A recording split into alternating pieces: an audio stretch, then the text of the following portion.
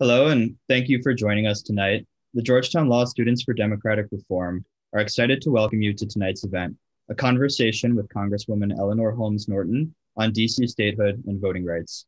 First off, we would like to thank Congresswoman Norton for graciously speaking with us tonight about these important and timely issues, and Professor Francois for moderating this event.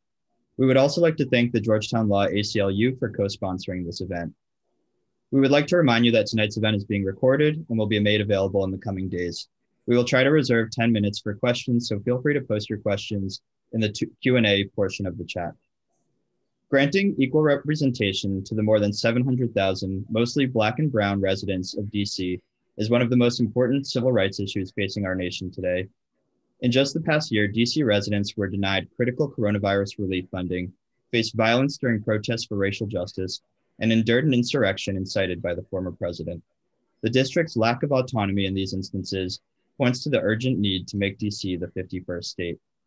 And the disenfranchisement of DC residents cannot be separated from the national efforts to deny representation to people of color. We are now witnessing renewed efforts to deny voting rights to Black and Brown Americans on the state level throughout the country, fueled by the myth of widespread voter fraud. Thanks to the leadership of Congresswoman Norton and the hard work of grassroots organizers, the U.S. House of Representatives passed H.R. 51, the Washington, D.C. Admission Act, last week. And in March, the House passed H.R. 1, the For the People Act, which would expand voting access, end partisan gerrymandering, and increase transparency and accountability in Washington. The fate of these bills, however, remains uncertain in the Senate. GLSDR is proud to work on these issues and fight for a fairer, more representative democracy. We look forward to discussing these issues at this evening's event. Our moderator for this event is Professor Aderson Francois. Professor Francois is the Anne Fleming Research Professor at Georgetown Law, Director of the Voting Rights Institute, and the Director of the Civil Rights Section of the Institute for Public Representation. His scholarly interests include voting rights, education law, and the history of slavery and Reconstruction. In 2008, President Barack Obama's transition team appointed Professor Francois as lead agency reviewer for the United States Commission on Civil Rights. He has testified before Congress on civil rights issues and filed numerous briefs at the U.S. Supreme Court and state Supreme Courts. And we are especially excited to welcome Congresswoman Eleanor Holmes Norton. Congresswoman Norton is now in her 15th term as the representative for the District of Columbia. She serves on the Committee on Oversight and Reform and the Committee on Transportation and Infrastructure, and is the chair of the Subcommittee on Highways and Transit. Prior to her congressional service, she served as the Assistant Legal Director of the ACLU, specializing in free speech and sex discrimination cases. In 1970, she joined the New York University Law School faculty and was appointed the head of New York City's Human Rights Commission. In 1977, she became the first woman to chair the U.S. Equal Employment Opportunity Commission, and in 1982, she became a professor here at Georgetown Law. She has served in Congress since 1990, where she has been a champion of civil and human rights and brought significant economic benefits to her DC constituents. Congresswoman Norton has been fighting for DC statehood for more than 30 years and introduced a DC statehood bill for the first time during her first term in Congress. Thank you again, Congresswoman Norton, for joining us. I will now hand things over to Professor Francois. Thank you so much, Alex, and welcome everyone, and welcome again, Congresswoman Norton. It's an honor and a pleasure to have you here with us. The main topic of our discussion today, obviously, is DC statehood. But before we get into that, I was hoping you could share with the audience a little bit about the fact that you serve currently as a delegate representing DC in the US House of Representatives. And I was wondering if you could share with us what is the process for becoming a delegate and what powers do you exercise as a delegate in the House, and how does that differ from other members of Congress? Well, I appreciate that question because it's an important question to get straight. The member from the district, it can be labeled either a congresswoman or a delegate. I don't like the name delegate because some state officials, state representatives are called delegates. So most people call me Congresswoman. There is really no difference between me and other members of Congress except for one important difference. And that difference is that when the final vote is taken on the House floor, even if the matter affects only the District of Columbia, everybody can vote on it except the member from the District of Columbia.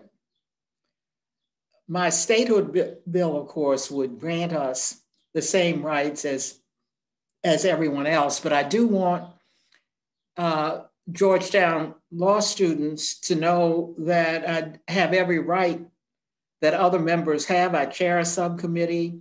I even vote on the House floor in the Committee of the Whole when Democrats are in power, as they are now.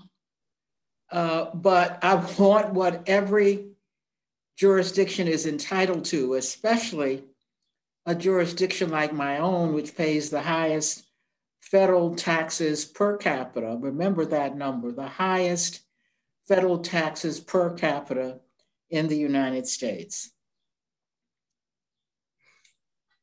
Thank you, Congressman Norton. Over the last few weeks, we've been privy to a lot of debates about DC statehood. Much of it has been, at least from some members of Congress, done in bad faith. And we can sort of put the statements aside. So my first question to you is, if you were speaking to an audience with a good faith, open mind, what is the best case you would make as to why DC deserves statehood and full and equal representation in Congress? I suppose the best case is that the residents of their nation's capital have more residents than two states, which all have two senators and a voting representative. About 7 states have about the population equivalent to the District of Columbia. The best case by far, though, is that the district pays the highest federal taxes per capita in the United States. And it is that case which I think has brought more people to DC statehood than anything else. If you look at where residents of the United States stand, 54%, that's an important number. 54% of the American people now support DC statehood. How did it get to be that way? Largely because people learned what they did not know about their own capital. Some thought we had the same rights they had, others didn't know. They were all over the map. But the hearings informed the American people. And those hearings and the markup made them understand. And so we get to 58% agree that DC should be made a state when taxation without representation is presented. That includes 42% of Republicans. And it is really quite evenly divided. It's college and non-college educated students, it's young and old, it's Black and white voters. It's very much across the board. In swing states, 57% of the American people support DC statehood. So you can look at it from many different angles, but the latest statistics, and by the way, the poll I was quoting from was very detailed.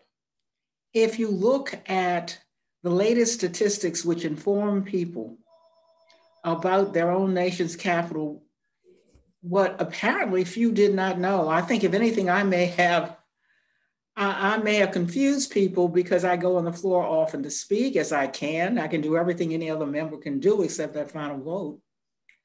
But most of the time I'm talking about legislation. Of course, I'm often talking about DC statehood and DC home rule and matters affecting the district.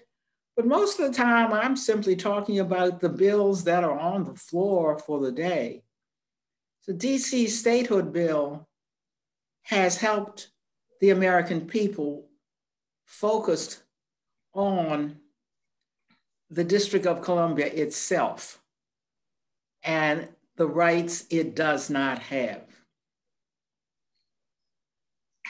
Thank you. Congresswoman, well, I wonder if you can sort of explore that a little bit. Because one of the things that you emphasize is this notion that DC pays the highest per capita in terms of taxation, and yet DC is not represented in Congress. And I wonder if you can talk a little bit about the difference between, say, granting DC residents representation in Congress, giving them the right to vote, without necessarily granting DC statehood. I'm sorry, granting DC what? DC residents. In other words, is there a difference in your mind, or could you conceive an instance in which DC residents are able to vote, to have a full voting representation without necessarily DC itself being a state? Yeah, we have tried that. We've tried to get voting rights for the District of Columbia. We've simply not been able to get that. And when we weren't able to get that, we said, why not go for full equality for statehood itself? We've tried many iterations to try to get the district at least some of the rights that other Americans have. But there's no reason now to focus on anything about full equality for the residents of our nation's capital. The other point I wanted to raise with you, if you could, and give you a chance to respond, is that those folks who are opposed to DC statehood will sometimes point out that while it is true that DC pays taxes without representation, it is also true that DC gets some unique forms of support from the federal government that other states do not get. For example, outside of juvenile cases, DC itself doesn't have to run its own criminal justice system. The Public Defender Service in DC, which is reputed to be the single best public defender service in the country, is fully funded by the federal government, as opposed to being funded by DC. So some folks will point out that DC does have some advantages by being DC that other states don't have. It is certainly true that the district does not pay for everything, but that is quite beside the point for statehood, because the district is fully prepared to pay for everything a state would pay for, including what the government pays for because we are the nation's capital, or because the federal government or the Congress has refused to give the district home rule. So there's no hesitancy on the part of the district to pay for everything a state pays for. In fact, the district is doing very well. More people want to live in the district than the district has places for. Young people, for example, are living in apartments that were created for a couple of people, sometimes 4 or 5 in one apartment. Part of the reason for that is that the district cannot build high because it is the nation's capital, and there has to be room left for the Capitol monument, places of that kind to be seen, so that we're impacted into the area which we now hold. And that area will hold as many people as we can get, including many who want to live in the district. You indicated, by the way, and I should correct this, about the district being majority Black. The next census will probably show that the district is once again majority white.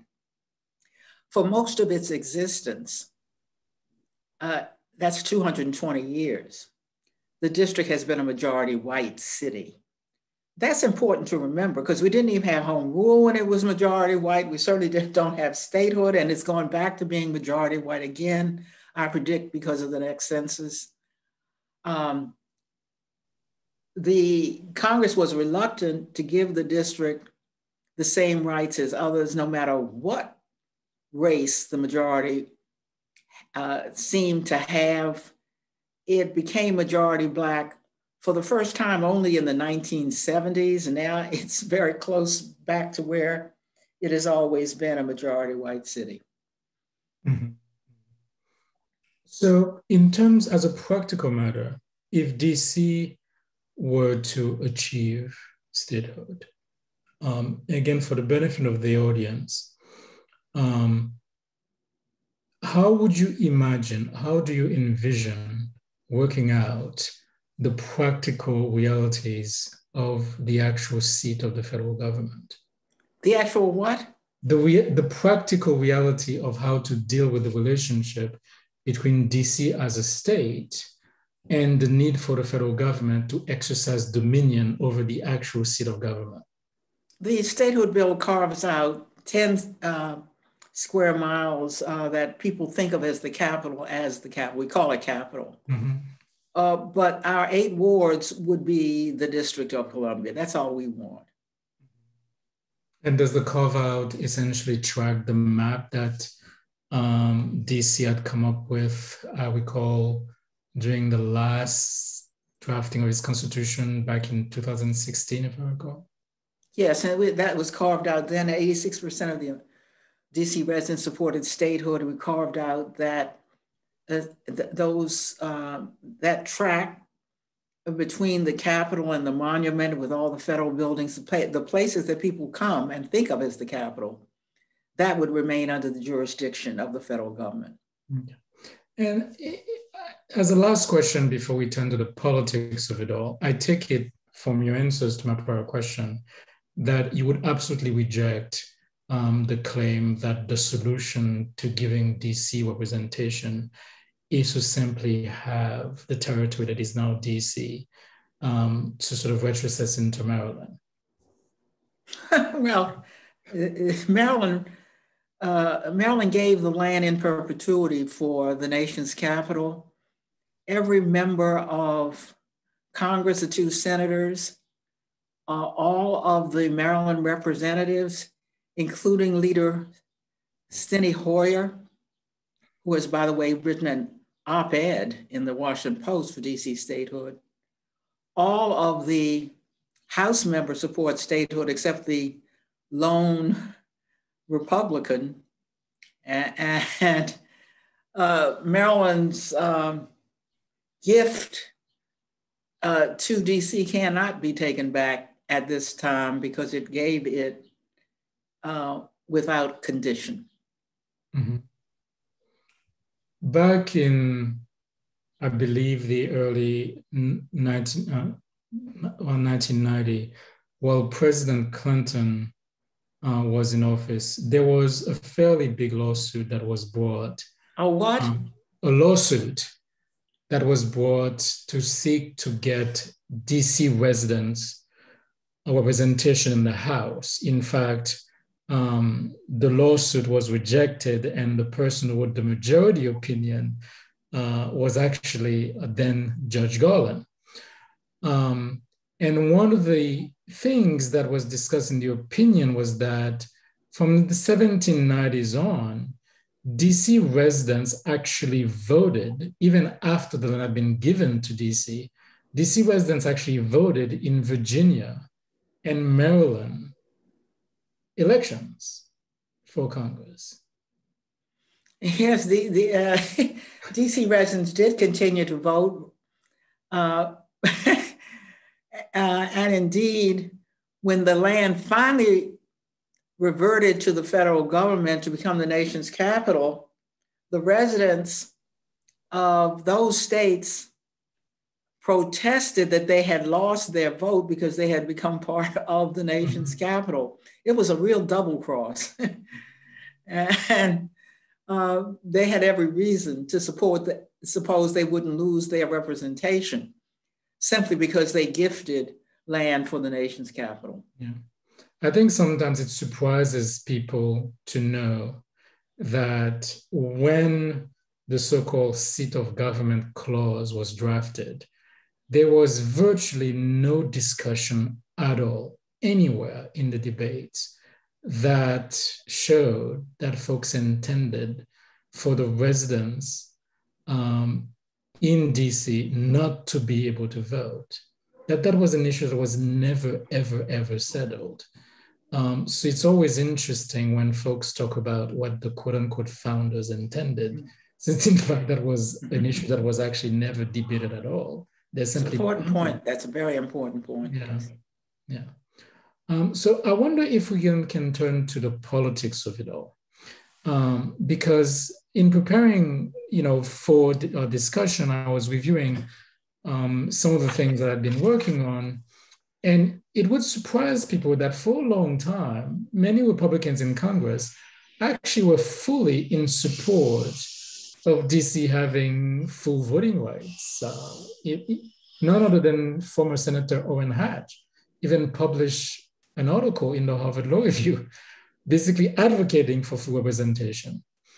But now it seems as if there's near complete unanimous opposition by the Republican Party for statehood.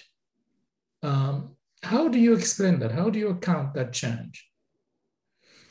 I don't know how to explain it except the polarization of the Congress and the fact that we now want to be a state. You've had Republicans supporting full voting rights as long back as the 50s for full voting rights for DC residents, for Republicans. And remember, Republicans controlled the House often and tried to get it. It was Democrats, mostly some Southern Democrats, who stood in the way of full representation through the vote.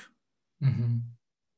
So looking at the sort of political landscape right now, we know that the bill passed the House.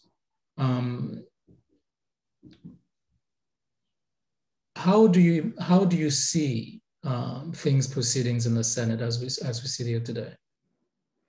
Well, I have every reason to be hopeful in the Senate. The Senate was late organizing this year because of one issue, and that was the filibuster. Democrats know they got control of the Senate narrowly, but they have control of the Senate really because Republicans let the filibuster stand in the way of getting anything done. So the people gave the Senate to the Democrats. The Democrats tried, in fact, held up organization in an effort to get rid of the filibuster. They did not succeed, but it does show that they are determined, if they want to stay in power and get anything done, to get rid of the filibuster. So I'm very hopeful, because if the filibuster goes for anything else, it'll have to go for DC statehood too. So if that were to happen, as many folks have pointed out, the reality of DC demographics is that the moment that DC becomes a state, the Democratic Party is guaranteed to have 2 additional Democratic senators, for the foreseeable future, which would radically, arguably change the balance of power. Do you think that's an insurmountable obstacle, the fact that granting DC statehood would automatically change the balance of power of the Senate? Certainly not insurmountable. It is true that most states have were given statehood 2 at a time. It was thought one was Democratic, one was Republican. Hawaii and Alaska were the last 2. And by the way, they flipped soon after. Mm-hmm. The difficulty for the district, of course, is that it doesn't have a partner. And so it's going one by one, one at a time, rather. But look where we are, 54% support DC statehood, even without a partner. Well, I guess there's arguably a partner, but that partner would also be Democratic. Puerto Rico could arguably be a partner, right? Who? Puerto Rico? Well, Puerto Rico's delegate is Republican, but most people believe Puerto Rico would be Democratic. Yeah. And has there been any talk at all of having DC achieve statehood while still maintaining a balance in the Senate, perhaps by splitting a Republican state? Or is that too fanciful to even consider? By doing what? by splitting a Republican state? By splitting a Republican seat so that one would have to be? By splitting a Republican state into two. What Republican state would that be? I can imagine Texas, for example. There's been no talk of that, and no state wants to be split in order to help DC. So that's not even on the table. Mm-hmm. So as we sit here today, you are hopeful that in fact, DC stands a chance, assuming we get rid of the filibuster.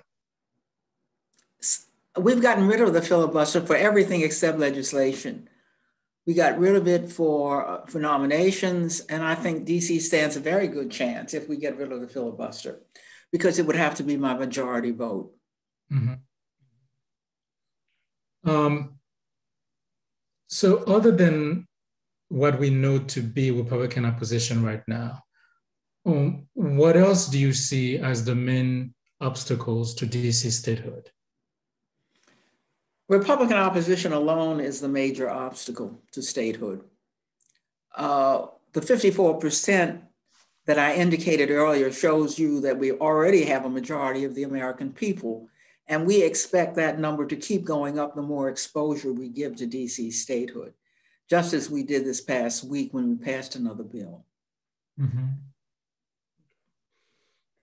One of the things, I know that you mentioned earlier that in the next census, there is a chance that DC might once again become majority white. But unless I'm mistaken, in the last census, DC still remains majority Black, or at least plurality Black. Is that correct? Although it was very close then to even, but yes, that is correct. So if DC were to become a state, it certainly would be the first state in the country that is majority Black. That is what? Majority Black. It would, well, majority, yes, yeah. But I'm not sure. Go ahead. Do you think there would be any sort of significance to that? I don't. As I indicated, for most of its existence, the district was majority white. That didn't seem to help us at all. Okay. Because what I'm struck about is that the case that you're making for DC becoming a state is different than that which others have made for it. Because a lot of folks talk of DC statehood almost as a question of racial justice. But at the beginning of our conversation, you simply emphasize not the issue of racial justice, but simply the plain fact that DC pays more taxes per capita than any other state in the country. So I'm curious to know whether or not you're making the case, you're not making the case for DC statehood based on questions of racial justice is simply a political stance, or whether or not you believe it is simply not the best case for DC statehood. Well, it's impossible to avoid the notion that we have more African Americans here than other states that have become states of the Union. But the reason I don't make the case based on race is because the case against DC having even home rule didn't have anything to do with race. So I certainly applaud the notion that many people would like to see a state that had many African Americans become a state of the Union. I applaud that. It is hardly a reason to support DC statehood. Mm-hmm. One of the main questions that have come to us in preparation for this discussion, given that this is Georgetown, is that students are really curious and they want to know, as a practical matter, what can they do? What steps can they take right now to support? Well, I had hoped to hear from students. Exactly. Particularly since I rejoice in the fact that I was a full-time tenured professor at when I taught full time just before coming to Congress at Georgetown. So some of my best memories are as a professor of law at Georgetown. Now, Georgetown students come from throughout the university. It's a national, indeed an international university and law school. So because they come from probably every state in the union, they could do something. They could make sure that their relatives write or email their senators to have them lobby for DC statehood. Other than talking back to their residents back home, are there any other steps you can think of that they can take to help the push for DC statehood? Excuse me? You mentioned that one of the things that students can do is to talk to their folks back home, talk to representatives back home.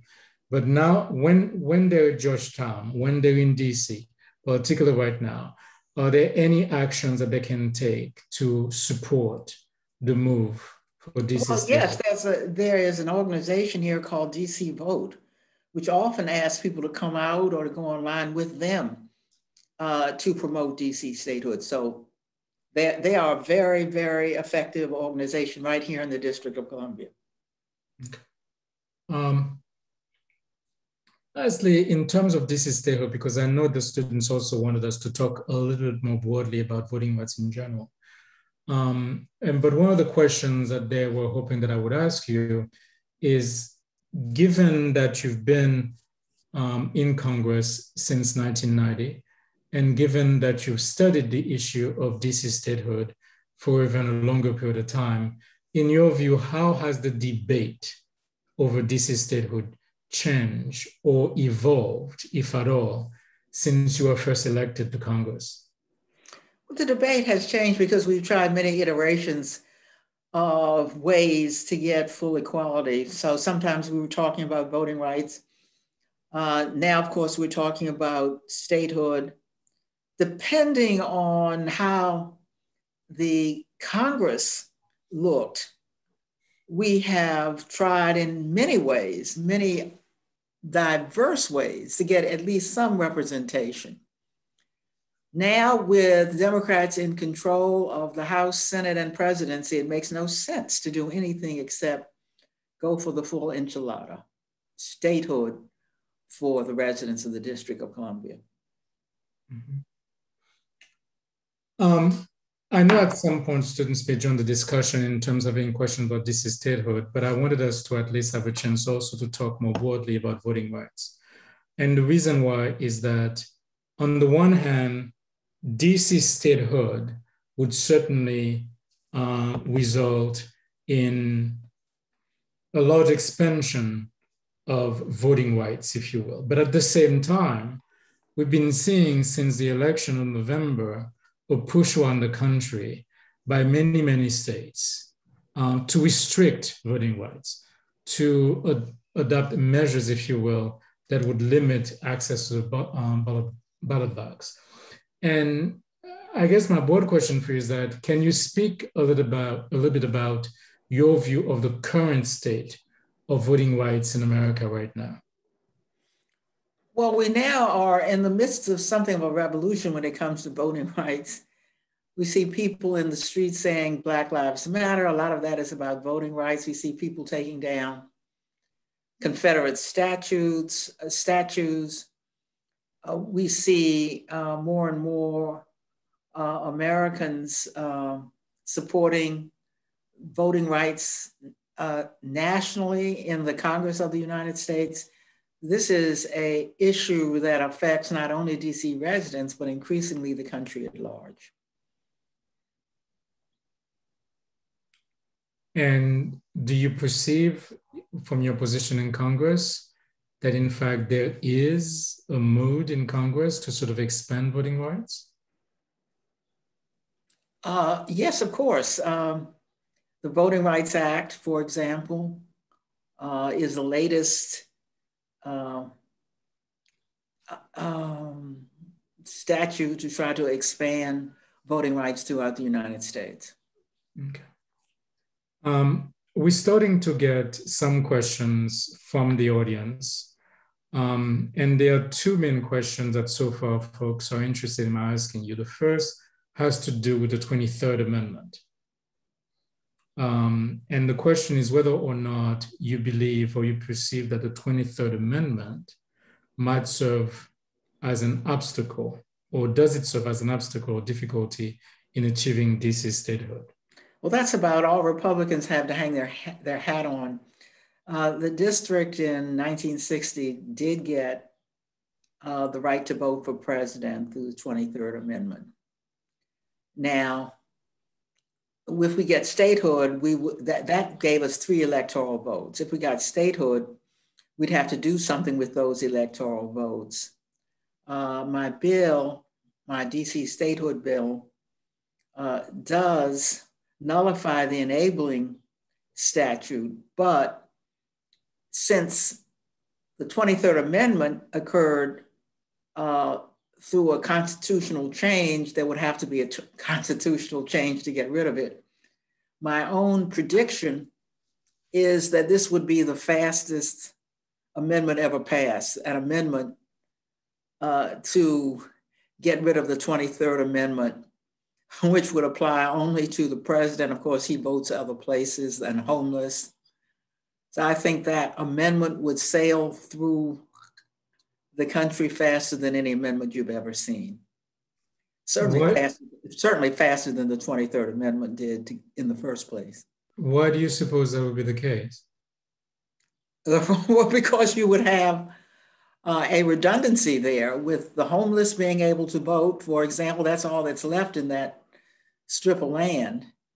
And that redundancy, Republicans would be the first to want to wipe out, since we can't have 3 electoral votes through statehood and then have another 3 electoral votes left over from the 23rd Amendment. Mm-hmm. Related to that question, another question that we're getting from the audience is, other than the 23rd Amendment, what other constitutional obstacles do you see to achieving statehood? For the life of me, and I think any constitutional scholar who was honest would say the 23rd Amendment is the only constitutional impediment, and that's easily dealt with.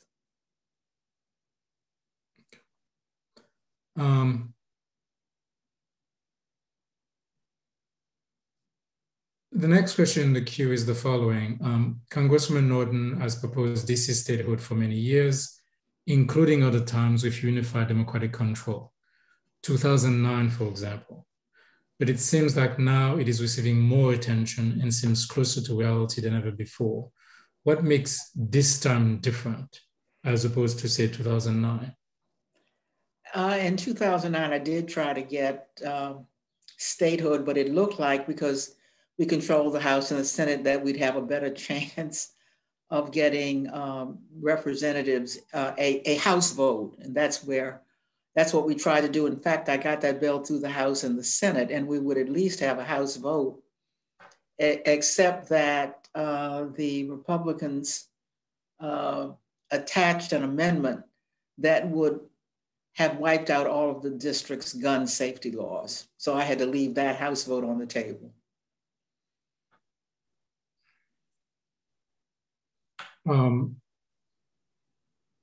Do you perceive that there might be do you anticipate there might be a similar tactic, for example, in the Senate? Do I perceive what? Do you anticipate there will be a similar tactic in the Senate? What tactic would that be? Attaching a poison pill to the bill, for example? No, I don't see that as what's holding us up in the Senate. So what's holding us up in the Senate is the filibuster, pure and simple. The Republicans have not come forward with any other reason for us opposing DC statehood. Okay. So if I understand, just for the benefit of the audience then, the only way for DC statehood to occur then is if we get rid of the filibuster. Say that again? is it the only way that you anticipate DC statehood will happen is for the Senate to get rid of the filibuster? Certainly so. I don't see any legislation passing without getting rid of the filibuster. That applies to DC statehood, but it applies to almost every other piece of legislation as well. And what do you make of the fact that at least 2 Democratic senators seem to have come out pretty strongly in opposition to getting rid of the filibuster? I'm not particularly worried about that.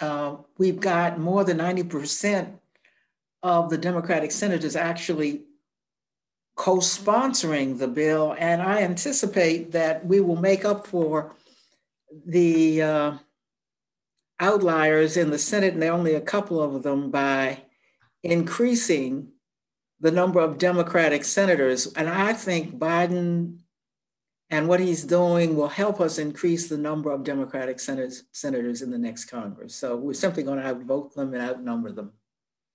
Mm-hmm. Okay.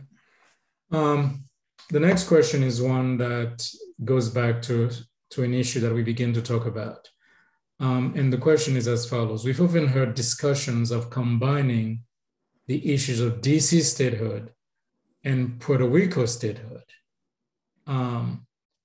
Do you believe that DC statehood will be more or less likely if these issues are brought together, or should these 2 movements remain separate?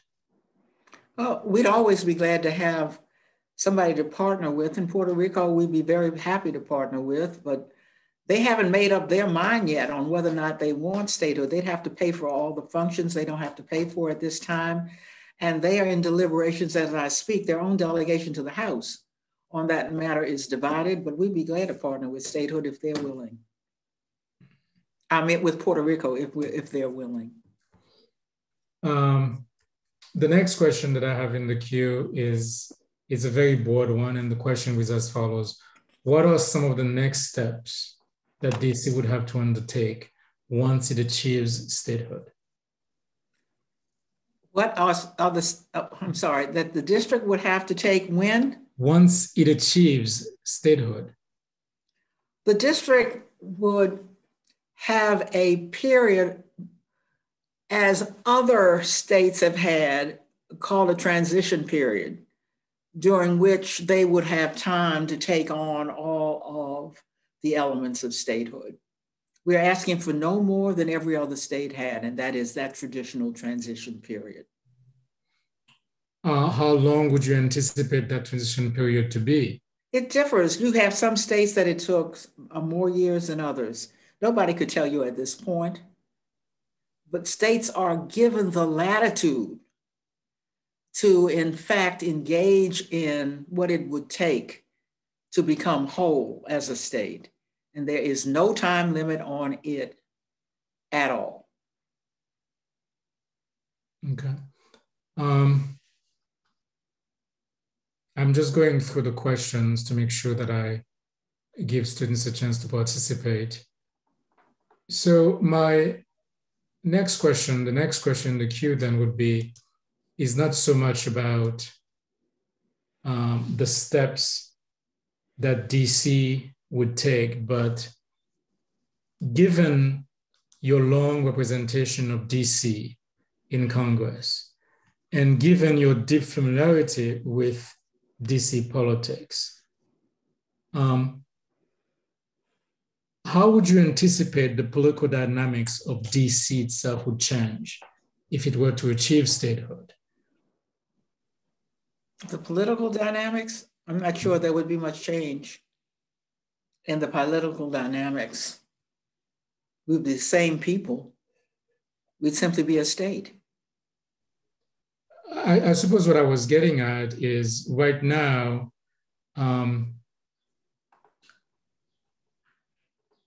local politicians in DC don't run for the House and don't run for the Senate. I suppose if DC were to achieve statehood, the floodgates would open up, if you will. And given your long experience in DC politics, what would you predict would happen to DC politics?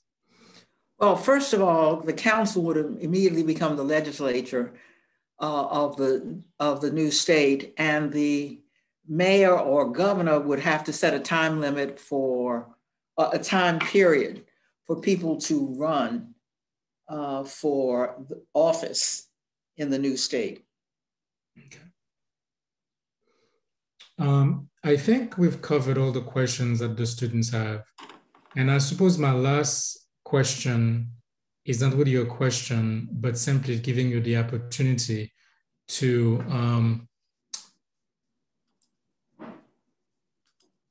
have some closing thoughts for the students on this issue, because again, this is an issue that has been something like your life's work. And it sounds as if we are as close as we've ever been to achieving that dream, if you will.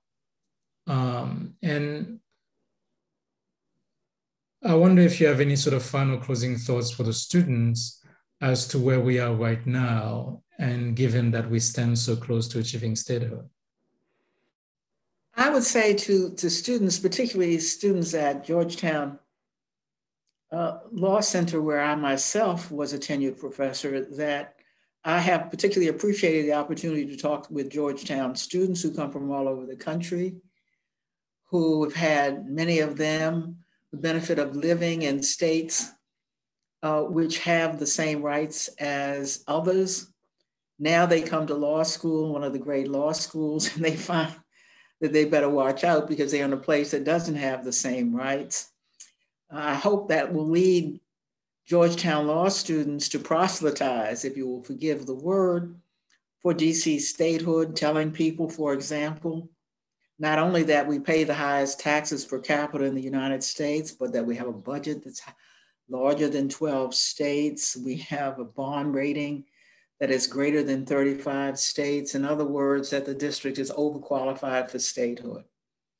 So I've enjoyed talking with you. If you would continue to talk with others, particularly law students, whose questions show that they are well-versed in the issue, not only would I be appreciative, but I'm certain that the people I represent would also. Thank you, Congresswoman Norton. I want to turn things back now to Alex for some closing thoughts, for any closing thoughts. Yes, thank you so much. Thank you, Professor Francois, and thank you so much, Congresswoman Norton. We really appreciate you both joining us for this event on this really timely and interesting topic. We just wanted to kind of send a shout out to people here watching right now. GLSDR is very active on this issue. We've planned a number of lobby days on DC statehood where we've met with Democratic senators and some Republican senators, trying to push them to support DC statehood. And as we see now, I believe the count is 46 Democratic co-sponsors in the Senate. So we're almost there, and I think that we can get there. I also want to shout out a few of our members who are working with DC Vote right now, trying to figure out kind of legal solutions to overcoming some of the 23rd Amendment constitutional challenges that might arise. So that's something we've been involved in as well. We've done some door knocking and handing out flyers. So I think if anybody wants to get involved in this issue, we live in DC. We have a stake in this issue. Many of us will start our careers and maybe stay in DC for years to come. And I just had one other question that I received from a friend who's watching. Curious, Congresswoman Norton, if you could just speak to a few of the issues that you think are most pressing for the people of DC outside of the statehood context, but are there any issues, housing, healthcare, things that you think are important that could be more easily addressed if we were a state? Well, there are many issues pressing for DC, and I've been probably most important is housing, but none of those issues. Remember, I get to vote in committee and vote on most matters affecting the District of Columbia. And most of those will not be affected by statehood. They are affected by my being in the majority. Housing is perhaps the most critical one for the residents of the District of Columbia today because housing is so expensive. We've been able to get through the most recent coronavirus bill many of the of what the residents of the District of Columbia need. So I think we've covered some of what DC residents most need in the questions that Professor Francois asked me. Great. Well, thank you so much again for joining us. Like I said, if anybody has interest in joining our club or working on these issues, feel free to reach out to me by email, or you can feel free to look us up on Facebook. It's the Georgetown Law Students for Democratic Reform, or GLSDR. Thanks again so much for coming, and have a good rest of your day. Thank you. Have a good evening. Thank you again, Congresswoman Norton.